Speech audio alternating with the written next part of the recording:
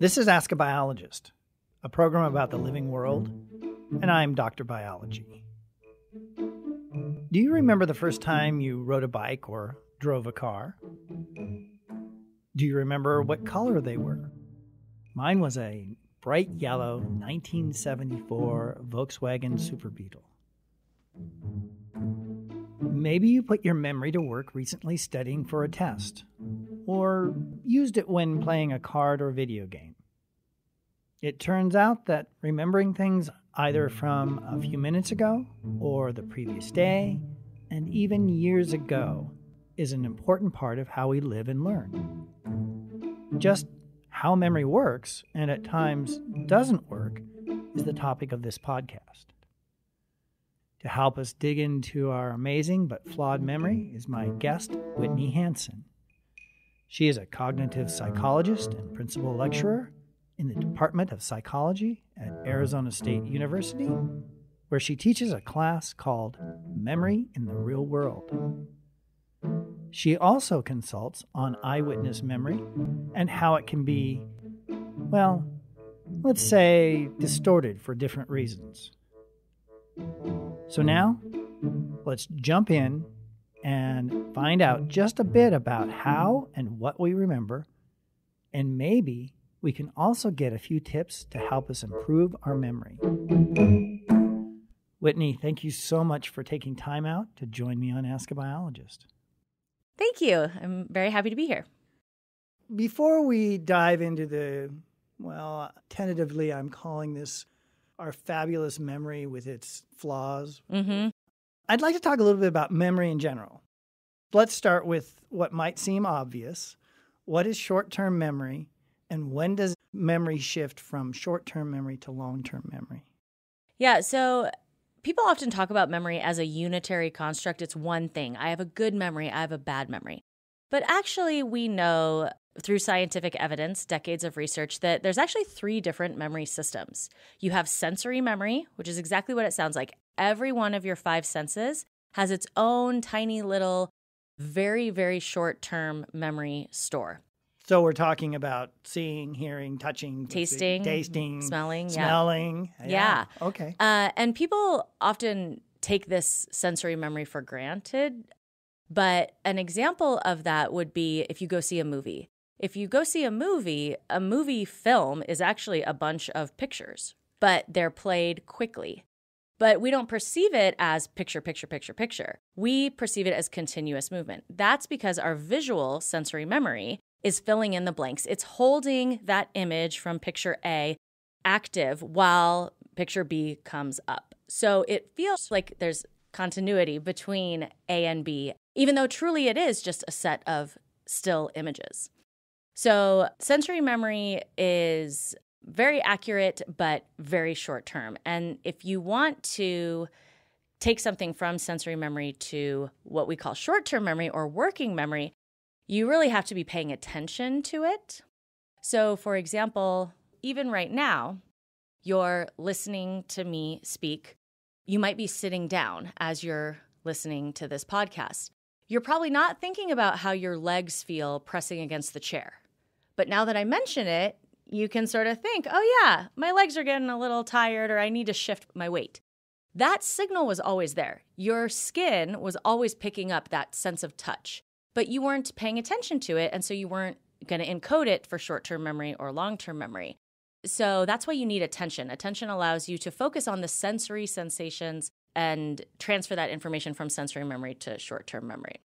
So when we talk about short-term memory, how long is short-term memory? Yeah, short-term memory really only lasts a few seconds. Sensory memory, we're talking milliseconds, so thousandths of a second, maybe half a second.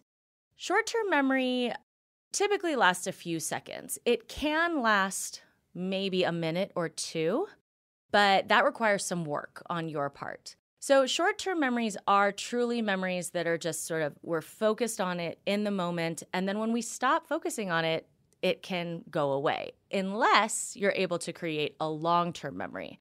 So you can transition information from sensory to short-term and then short-term to long-term. What's interesting about short-term memory, like I mentioned that we also call it working memory. So working memory is the more modern term that is used in cognitive psychology because it really emphasizes what that storage system does. It's active. It's working. It is short-term. It only lasts for a few seconds, but it does so much more than just hold information in its veridical form for a few seconds. When you are listening to someone talk, you're not memorizing every word they say verbatim. You're taking the key ideas of what they're saying. You're thinking about it in your mind. You're formulating the follow-up questions you want to ask. That is an active working process, and that's what working memory does. And working memory also pulls knowledge from long-term memory, which is the next system. First thing I've learned is short-term memory is much shorter than I thought. Yeah. Long-term memory is a lot longer than I would have imagined. Are there different segments of long-term memory? Because there's some things I remember for the day. There are some things I will do well for a week, or if I'm studying or I'm taking a class, I have to admit there are times when I've memorized and done really well on an exam, but if you ask me 6 months later how much of it I can remember, that's a big difference. Yeah. People think often that short-term memory lasts longer than it does. Like, what'd you have for breakfast this morning? Often people think, well, that's a short-term memory. If I asked you in a week, what did you have for breakfast on blah, blah, blah day, you're not going to remember. But that truly is a long-term memory. You created a long-term memory of eating breakfast. I could ask you an hour later if you ate breakfast and what you had. If I ask you a month from now, you probably have a hard time remembering what you ate for breakfast. But that's not because it was a short-term memory. It's because it was a long-term memory that isn't really important. You haven't spent a lot of time since then thinking about what did I eat for breakfast on a particular day. And that's what happens, like for your example about schoolwork. You remember the information well when you're taking the class. The following semester, if you haven't thought about that information for months, it might feel like it's disappeared, but it really hasn't disappeared. It's still probably in your long-term memory somewhere. The problem is you just need some help getting it back out. For those ones that I need help, and even if I get help, I can't get them back, what causes long-term memory to fade or to become more difficult to remember? You kind of want to think about memory like you might think about any sort of athletic training. The more you use it, the easier it's going to be. So if you retrieve, for example, your password, maybe you use a password for email and you actually have to log in every single day. That long-term memory is going to be very solid. It's going to be very easy for you to retrieve. But what if you create a password and then you store it, right? Like your browser stores it, your phone stores it. So you don't have to plug in that password for 6 months. Then you get a new device, you have to plug in the password. You have no idea what it is. It's because you didn't practice it that it sort of has faded. But then, let's say you wrote down the password or you have it stored and you can see it. When you see the password, you probably will have an inkling of recollection, like, oh yeah, I do remember that's the password I used. So it was always there, and you've got that familiarity. And in fact, if you had to learn that password again, you would be faster to learn it the second time. Same thing with academics, right? If you took a class and you feel like, oh, I don't remember anything from that math class, but then you take a class and it reviews the material, you'll be faster to learn it the second time. It'll be easier the second time. Why?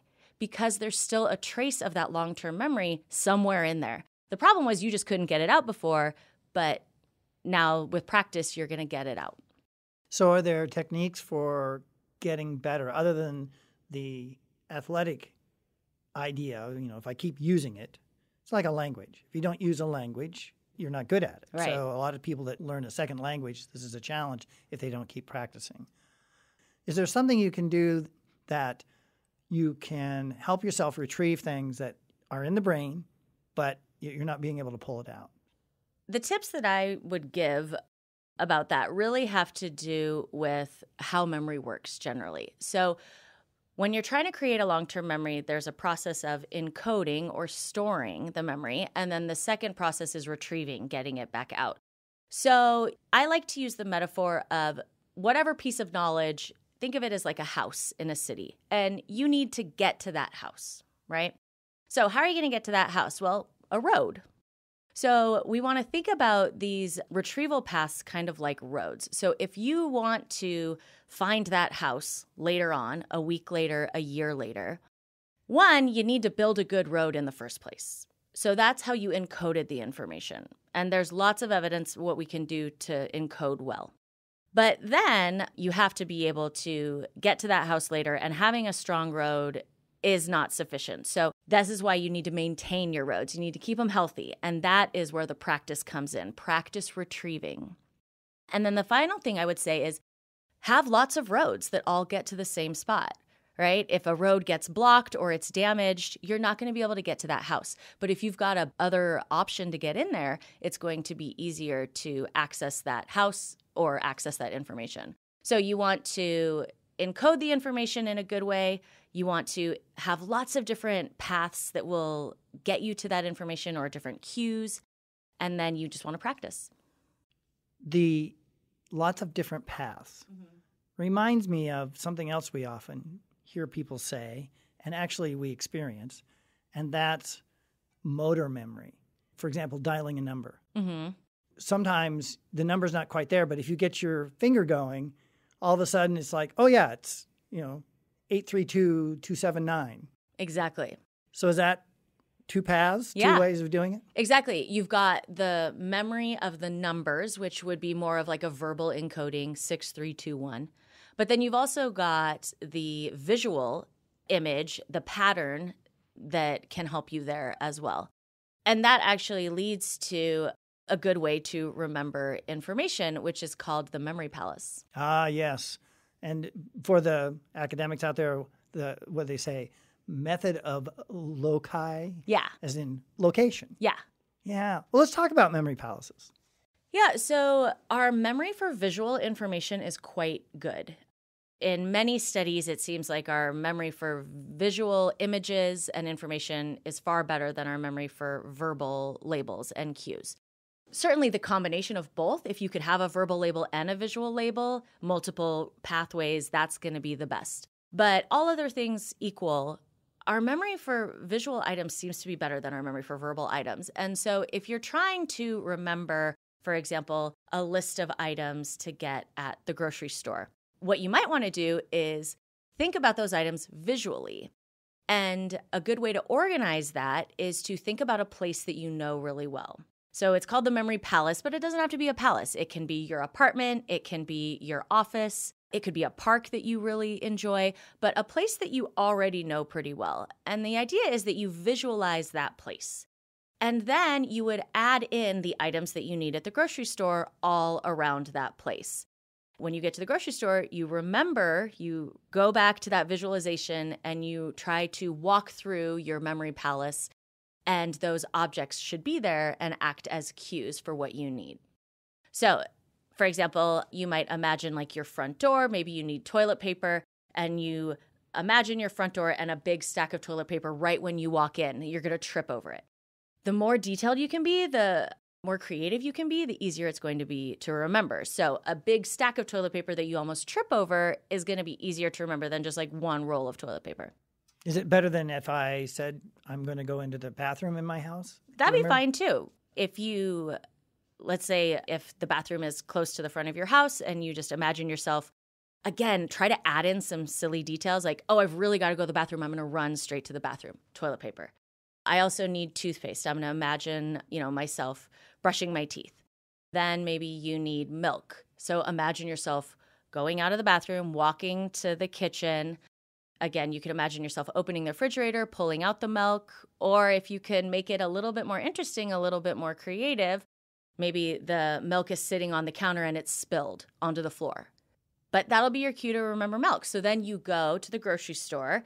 When you walk in the grocery store, you imagine yourself, what was I doing? Oh yeah, I had to run to the bathroom, get toilet paper, stop to brush my teeth, went to the kitchen. There was milk spilling everywhere. So what are the three things I need? Toilet paper, toothpaste, milk. Perfect. So I actually have a little demonstration I can do. We can do a little memory test on the podcast to sort of illustrate this point, okay? So I am going to read you some letters. All you have to do is try to memorize the letters in the correct order, okay? And I'll try to read them about 1 per second at a consistent pace. Here we go. A, G, N, O, M, I, C, A, B. So I got AGOMICB.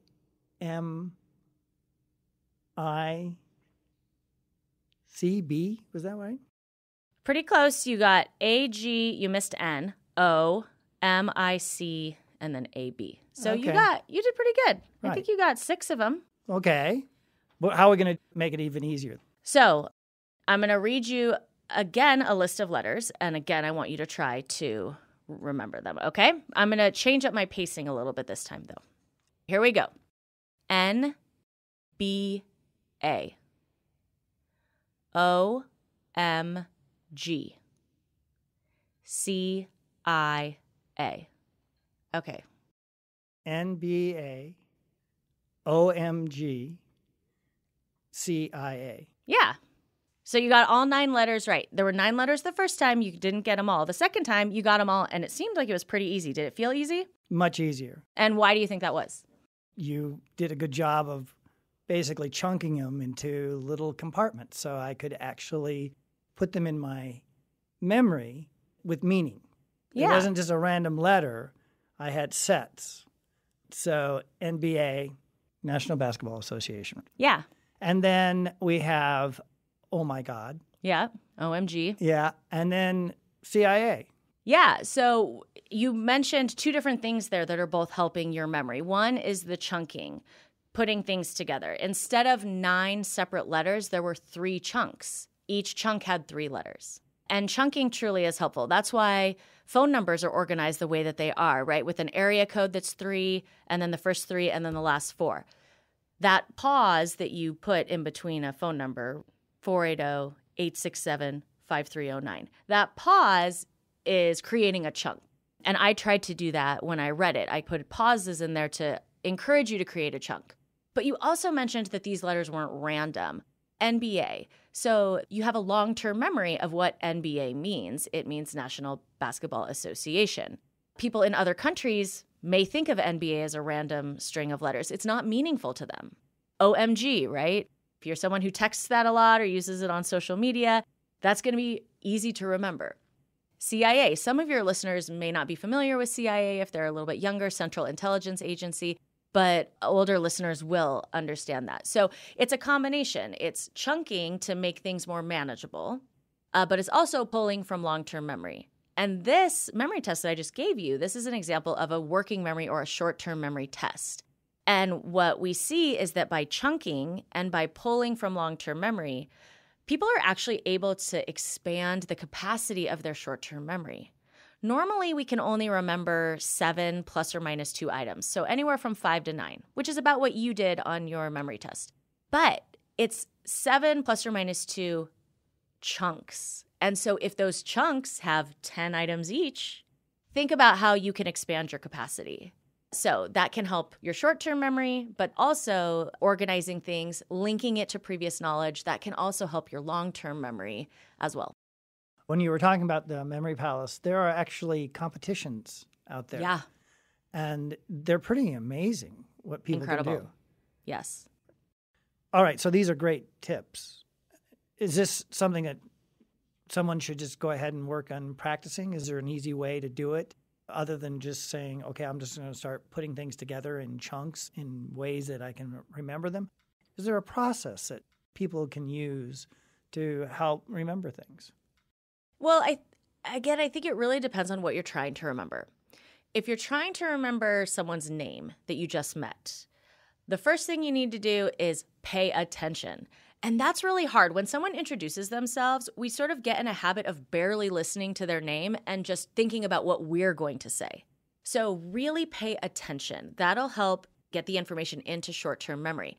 Then, if you want to get it into long-term memory, what you'd want to do is link it to some previous knowledge that you have. So if someone introduces themselves as Janice, you might think Do I know a Janice? Does that remind me of anything? Maybe you think of Friends and the character Janice on Friends. Again, the more creative you can be, the more likely it is to stick. And it doesn't have to be like this name reminds me of another person I know. For example, I had a student in a class once, and I just always got his name wrong, and his name was Jarvis. And so what I did was I pictured him holding a jar with a fish in it. Now, his name was not Jarfish, but every time I saw him holding that, I remembered Jarvis. And to this day, if I saw that student, I would remember his name because it was so memorable. So that's one thing for if you're trying to remember a name. If you're trying to remember content for like a course, again, these same tricks can be useful. Really engage with the material, try to organize it, try to link it to other knowledge that you have, link it to examples in your own life. Those will be much easier to remember. There are also mnemonics that people will use? Yes, like Roy G. Biv. Everyone learned that one for the color spectrum. Those can be very helpful as well. Or please excuse my dear Aunt Sally for order of operations. Those can be very useful. There's another system that's pretty useful called the PEG system. And with the PEG system, this can be really good for remembering like lists of items. You start by having a peg. So like 1 is bun, 2 is shoe, 3 is tree, 4 is door. So you do that for the 10 items. And you got to practice a little bit to get those down, but it's a little easy because they rhyme. 1 bun, 2 shoe. Then if you have to go somewhere, you have to do something, maybe you are going to the grocery store, you have a peg that you can hang your items on. So 1 is bun. All right, maybe I need to buy hamburgers. Okay, that's easy, a bun for a hamburger. 2 is shoe. Maybe the second thing I need is milk. Well, how am I going to link shoe to milk? So this is where you're going to get a little bit creative. Maybe you imagine yourself dropping a gallon of milk and kicking it with your shoe. Again, the weirder it is, the more likely it is to stand out. 3 is tree. Maybe you need laundry soap. So you imagine clothes hanging in a tree. So that's another way that can be really useful.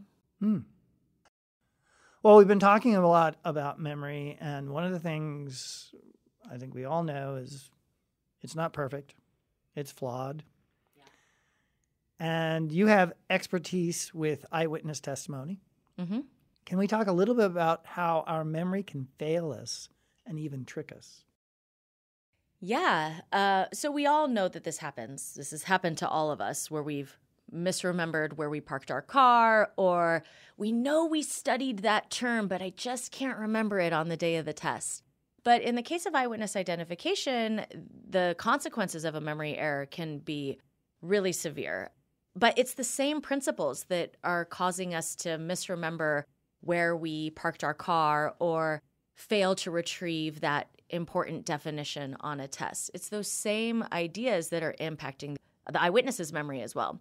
And this happens because we know that memory's not perfect. It's not like you record an event and then you just replay that videotape.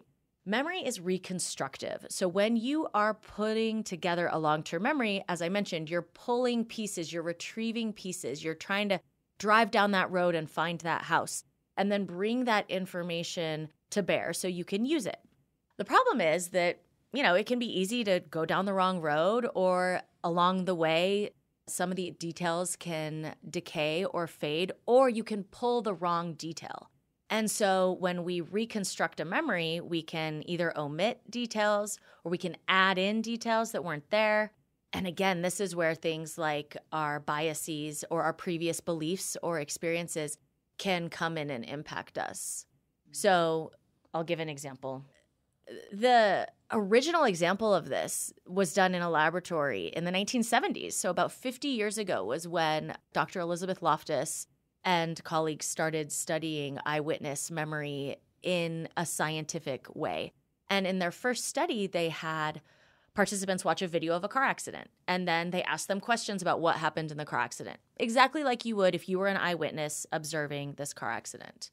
One of the questions that they were asked was, how fast was the car going when it hit the other car? Some participants heard that word hit. Some were asked, how fast was the car going when it bumped the other car? Other participants were asked, how fast was the car going when it smashed the other car? So notice the verb is different. Hit, bumped, smashed. They all saw the same video. So you would expect their estimates of speed to be approximately the same, but they weren't. If you had to guess, which group do you think gave the highest estimates of speed? Probably smashed. Smashed, right, because you have previous knowledge. What does smashed mean? Smashed implies violence. That implies speed. That implies broken glass. People are hurt, right? So it's just one word. It's just the word smashed. But smashed, if you are an English speaker, you know that word smashed. You know what it implies. And all that previous knowledge then impacts your reconstruction of the memory. And sure enough, those people in the smashed group remembered the speed about 10 miles an hour faster than the other groups. Interesting. Especially when you said hit, bumped. Bumped was like, it's like nudged. Yeah. He nudged the car as they went along. Well, exactly. And so as the verb became less violent, the speeds were slower. Bumped, contacted, hit. All right. So we've talked about memory. We've talked about its flaws, the things to do to get a better memory. We haven't really talked about where the memories are in our brain. Yeah. Memories are stored in different places all throughout the brain, and different types of memories are stored in different areas. So working memory really relies on the frontal lobe. But long-term memories, the hippocampus is critical. So the hippocampus is kind of this C-shaped structure that's right in the center of your brain, just a little bit above the thalamus and the brainstem. But we know the hippocampus is critical in your ability to create long-term memories because, unfortunately, there are people who have had damage to their hippocampi and they can no longer create new memories. So remember how we talked about what you ate for breakfast this morning? Everyone thinks that that's a short-term memory. We know it's a long-term memory because of people like HM. HM, which stands for Henry Molaison, he had his hippocampi removed intentionally to help with his seizures. The great news was it helped his seizures, but the bad news was he could no longer create new long-term memories. So he could never remember if he ate breakfast that day. If you introduced yourself to him on a Monday, he would say, hi, nice to meet you. Tuesday, he would have no idea who you were. And so that's part of the reason that we know what you ate for breakfast is a long-term memory, not a short-term memory, because people like HM and others can never create those memories, but you and I can. So we know the hippocampus is critical for creating long-term memories, but the hippocampus is not the place where memories are stored forever. After a while, those long-term memories actually transfer to different parts of your cortex, which is the outer, bark of your brain. So after a while, a long-term memory like, what was the name of your grandmother, that's not stored in the hippocampus. If your hippocampus was damaged, you could still remember the name of your grandmother because it moves to a different part of the brain after a while. So is this why some dementia patients are good at really old memories? Yes. And ones that are much newer, they just don't do well. So the damage was probably in the hippocampus. It starts in the hippocampus. So someone with Alzheimer's disease, the damage, the decay starts in the hippocampus, which is why they lose the ability to remember, did I take my medicine? Where did I park my car? Did I eat breakfast today? Did I buy this at the grocery store? Those are the first things to go with Alzheimer's disease. After a while, the degeneration spreads to other areas of the brain, and that's when you start to see people forgetting who their children are or forgetting some of those longer-term things. Got it. Well, Whitney, I'm really enjoying learning about memory, which reminds me, there are 3 questions I ask all my guests. Okay. So, are you ready? Yes. All right. The first one is, when did you first know you wanted to be a scientist? I would say probably in college, I knew that I loved science. I was a psychology major, and I liked cognitive psychology because it utilized the scientific method so precisely, and I really was attracted to that. So if I'm honest, I think I'd always really liked science. I'd always taken a lot of science classes in high school. But probably college is when I thought, oh, this is something I could do for a career. Yeah, I call it the aha moment where you finally say, this is it. Yeah. All right, so now I'm going to be a little bit mean. Okay. I'm taking it all away. So you're not going to be a scientist. I'm taking that away. And because you are really good at teaching, typically you're passionate about that. So I'm going to take those two away because I want you to stretch a little bit. What would you do, or what would you be if you could be anything if you couldn't do those others? Well, I like working with people. I like projects. I like getting things accomplished. So I would imagine myself as maybe some sort of manager who works with people, gets a team of people to accomplish goals. Good. I'm going to push you a little bit more. I'm going to give you some more capabilities. Okay. I'm not going to turn you into a superhero. Okay. But you could do anything that you ever wanted. I really love cooking. So I guess if I could do anything, I would love to make a cookbook, just like invent some recipes, do some research and development of food. And I guess, is that a little too sciencey, research and development? No. I think it's nice because part of this exercise is the fact that no matter where you go, you end up in science one way or another, right? Exactly. Because cooking, baking, there's a science. It's a science. If you're going to do a cookbook, back to your organization. So, I think it's great. And the last question is, what advice would you have for a future psychologist? Someone who maybe wants to work in the world of memory? Well, I would say be curious. That would be my broad advice, is be curious about whatever topic you're going to study. That curiosity will fuel you when things are hard. It will keep you moving. And it's generally just a great quality for everybody to have. So curiosity, I would say emphasize curiosity. Try to avoid judging. Curiosity, not judgment. And then I would also say take some coding classes and some math classes. Those are classes that I did not appreciate and did not take as an undergrad, but they're just so important for the scientists that are coming up. I couldn't agree more. And one of the nice things is if you can find a coding class or a math class that's tied to your interest, it becomes much easier. Yeah. Because it makes sense. It has purpose. And I think, again, back to your memory and our discussion today about how you remember things, if it's applied, now it's got more paths than just learning how to do a particular formula or learning how to do a certain kind of coding. You actually have something that's built into that. Yeah, exactly.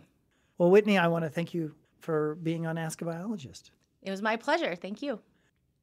You have been listening to Ask a Biologist, and my guest has been Whitney Hansen.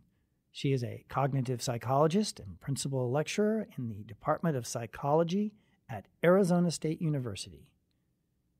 Now be sure to check out the episode notes and transcript for additional links, where we will also include a link to our nervous journey story about our brain and nervous system. And for those who listen to us using an app that shows chapter links and images, we will also include images there. The Ask a Biologist podcast is produced on the campus of Arizona State University and is recorded in the Grassroots Studio, housed in the School of Life Sciences, which is an academic unit of the College of Liberal Arts and Sciences. And remember, even though our program is not broadcast live, you can still send us your questions about biology using our companion website. The address is askabiologist.asu.edu, or you can just Google the words Ask a Biologist. As always, I'm Dr. Biology, and I hope you're staying safe and healthy.